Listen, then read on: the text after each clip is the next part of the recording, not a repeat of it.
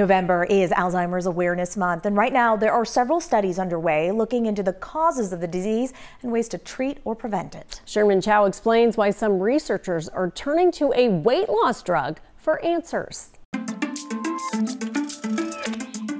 Why could Ozempic play a role in reducing the risk of Alzheimer's disease?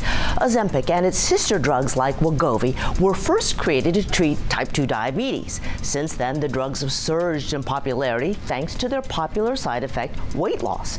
Well, now researchers believe that the active ingredient in the drugs, semaglutide, may benefit the brain, reducing the risk of Alzheimer's disease, especially in patients with type 2 diabetes. Researchers at Case Western Reserve School of Medicine looked at nearly 1 million patients in the U.S. with type 2 diabetes. According to their research, patients prescribed semaglutide had a significantly lower risk for Alzheimer's disease than patients who took other diabetes drugs.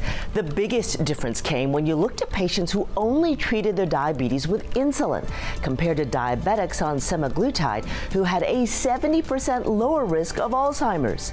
Researchers aren't sure how semaglutide could protect the brain or by how much, though previous studies have shown that the drug helps battle inflammation, heart disease, and obesity.